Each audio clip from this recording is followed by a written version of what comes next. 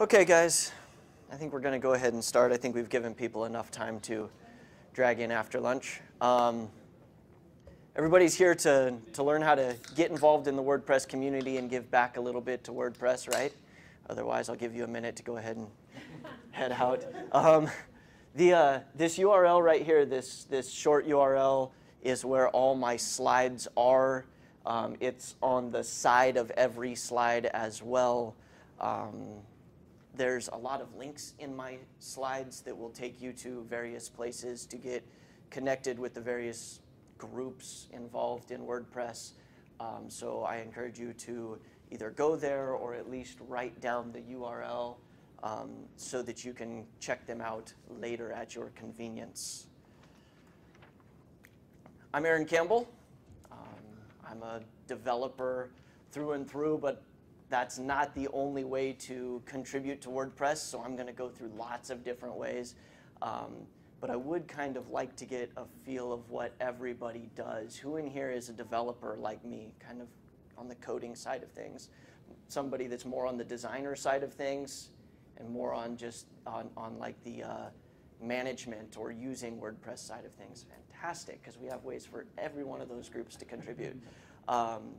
And who makes a living or at least some money related to WordPress? Awesome. So you all, I can guilt trip every one of you into trying to give back some. Awesome. So the biggest thing to start out with is why. Why contribute back to WordPress? And I think that there are a ton of reasons, but I just want to touch on some of the biggest reasons. I think you all are at least interested in some way or another in contributing, or you wouldn't be here. But the first and the biggest one is profit, right? Who here wants to make money?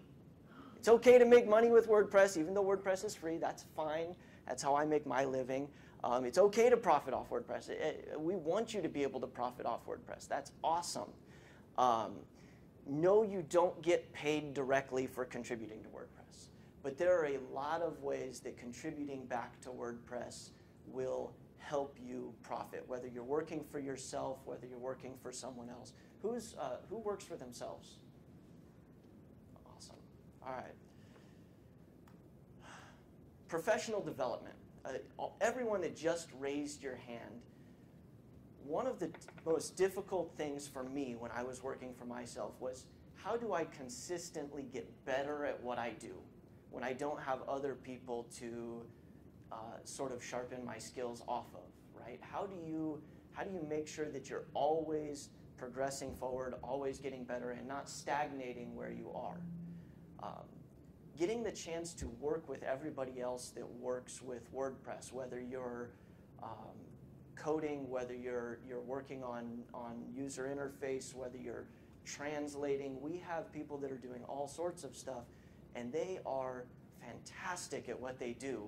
And you get the chance to work with all of them if you are also contributing back. And I found that for me, when I was freelancing, this was one of the best ways that I kept my skills up and kept getting better at what I did.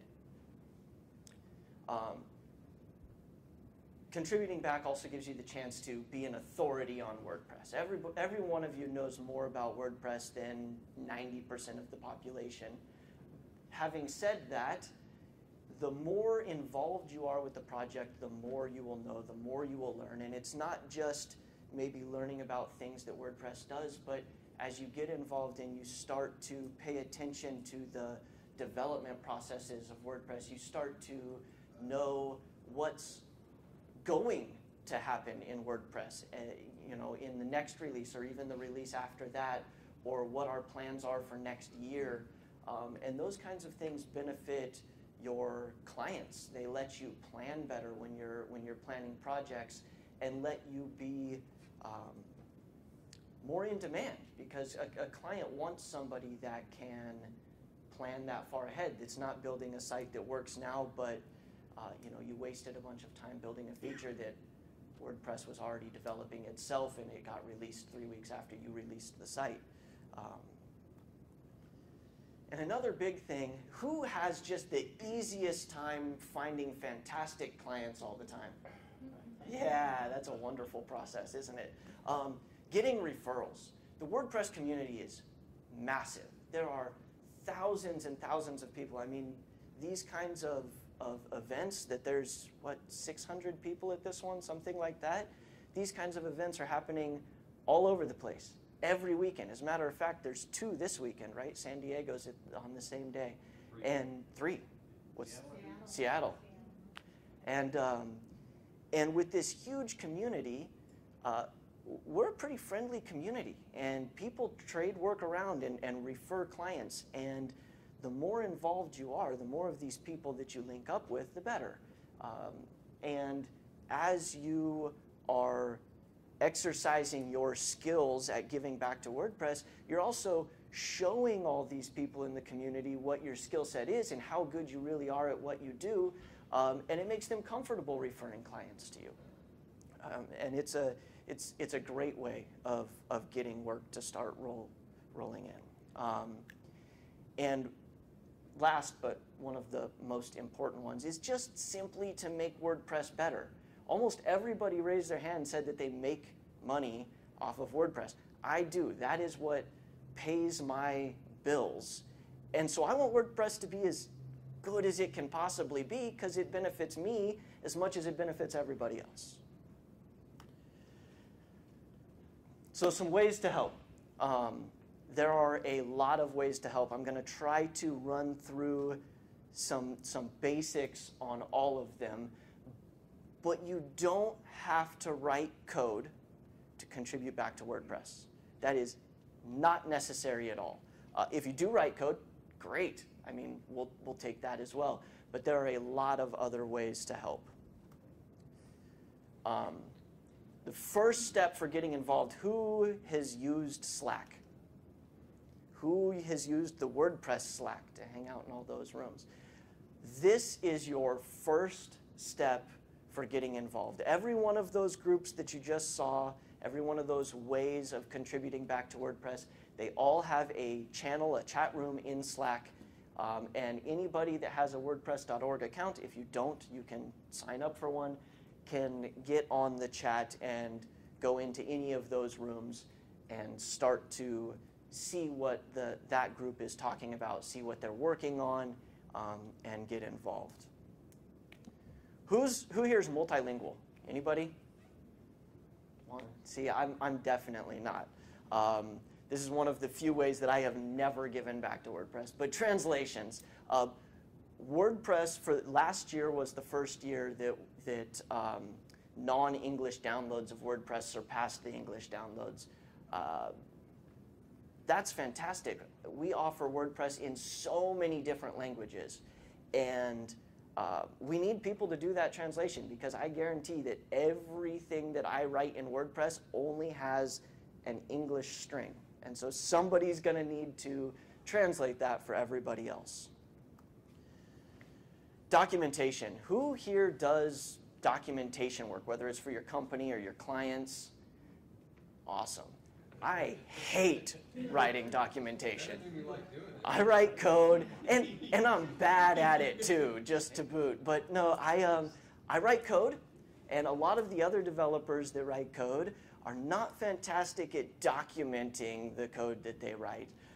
Some of them do better with the inline documentation, the documentation that's meant for other developers, but talking to end users is not always our forte.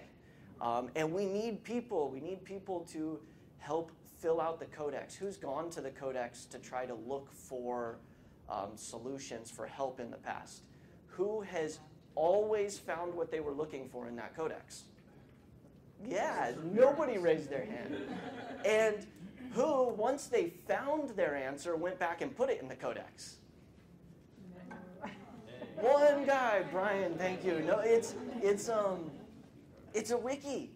You can edit the codex. You can add to it. You can fix inconsistencies and errors in it. And we need people to do that, because as we get new users in and they need help, and they end up at the codex looking for the same thing that you were looking for before, they have to do the same thing you had to do. Go find it somewhere else, and it's not a fantastic experience.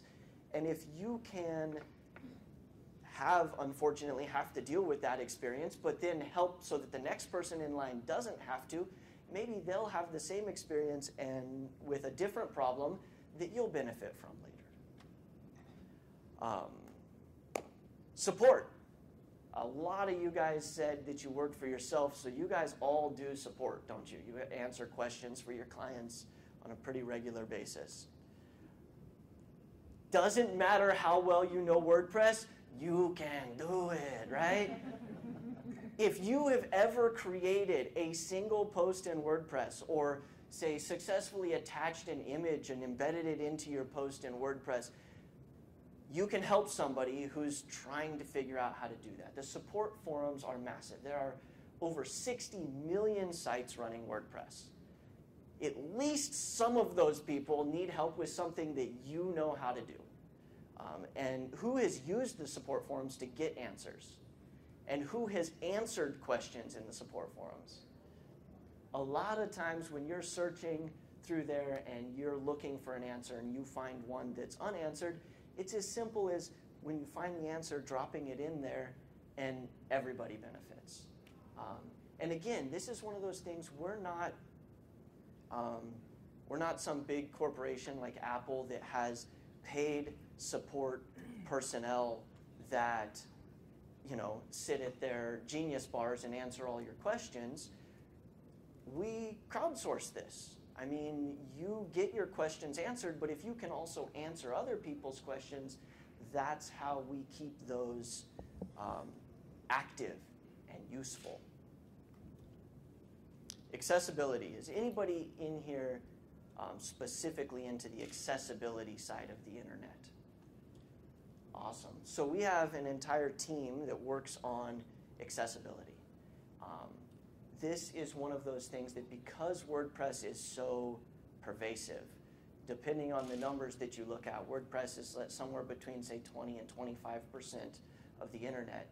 I think that we have a responsibility to set the standard for accessibility, to make sure that WordPress can be used by everyone, whether they are hearing or sight impaired or whatever the problem is. We need to make sure that we are able to be used by all, and we have a group that helps make sure that we do that. And this is one that another place that you can get involved if that is the kind of thing that you are doing. User interface. So who, the designer type people that were doing user interface, user experience, and design type stuff, who were you guys again, the designers? All right. We also have an entire UI UX group. Who here chose WordPress because it was the easiest to use of the available CMSs? Yeah, that is a very common reason that you say, why did you choose WordPress? Well, because it was easy to use, because it was user-friendly. Well, it's only going to stay that way if we have people paying attention and making sure that we are taking all these new features that we're building and making sure that they're as usable for the masses as possible. Testing. Okay, so this is one of those places that I find that I'm not necessarily above begging. We need testers so